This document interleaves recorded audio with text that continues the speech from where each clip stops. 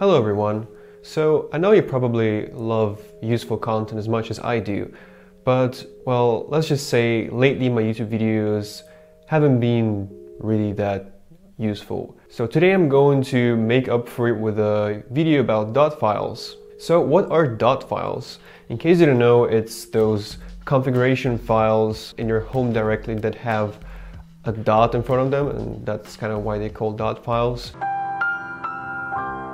And they configure your programs, your application on per user basis, which means, if you have another user in your computer, he's not going to have the same configuration. So that's all technicalities. Obviously, what is the real use case for Dotfiles? Let's say you have a VPS and you want to copy your configuration file to have all the same settings in Vim, all the same shell aliases, etc. And you can do that by just copying Dotfiles from your home directory to the home directory on your VPS. I mean, that's just basics, and I'm pretty sure most of you know that by now, but just in case somebody doesn't, there you go. So now, how to manage your Dotfiles. About a year ago, the way I would do it is I would go into my home directory and I would manually choose all the Dotfiles that I need to copy, and then I would just copy them by, pressing Ctrl+C, Ctrl+V. But that's like so 2006, so obviously there must be a more effective way, right? Well, as a matter of fact, there is. I present you GNU-stow. GNU-stow is an utility that was used to manage Perl executables. I'm not sure about all the details. It's something along the lines of Perl executables would install themselves in all kinds of weird folders, and people who wrote this program wanted to keep it all nice and neat in one folder, but that's obviously not what we're going to use it for. We're going to use it to manage our Dotfiles, and right now I'm going to show you exactly how to do it. So we're inside of my computer now. This is Void Linux, kind of a fresh installation. I've just created a new user to show you how GNU-stow works, and first thing we need to do is we need to install some packages. Sudo ps install stow git. That's all we're gonna need. Next, we need to copy the repository with Dotfiles.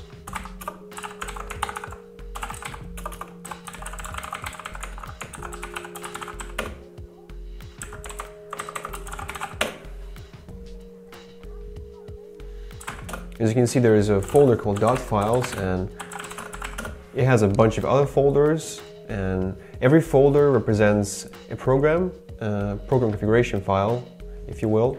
And the way it works is basically every folder has configuration files, and they're placed in the same way as though they were placed in the home directory.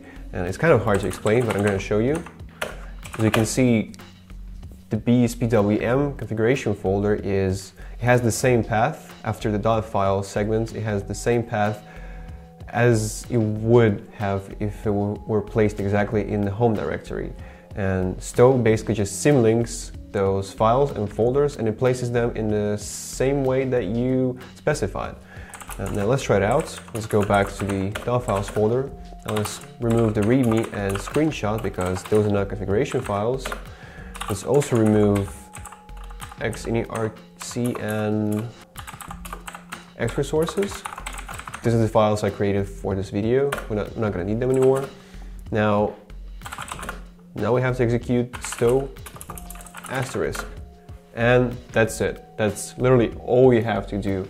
All these files are already placed into corresponding folders. Let me show you. As you can see, this user is like new, so all this stuff, it wasn't there before, and now it's there. So now let's log out and log back into the Xorg.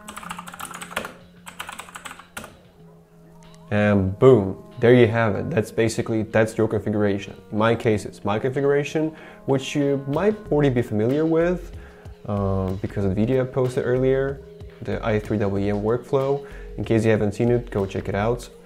So yeah, basically we're done here. All the configuration files are placed in a home folder. Everything looks and works exactly how it should. And yeah, that's it. Basically, it's really simple. I would highly recommend you to install stow and see for yourself, play with it.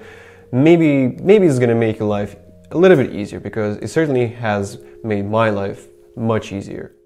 So I hope that what I showed you in this video was useful and inspired you to maybe reorganize and rethink the way you manage your files. Thank you for watching, and I'll see you in the next video. Goodbye.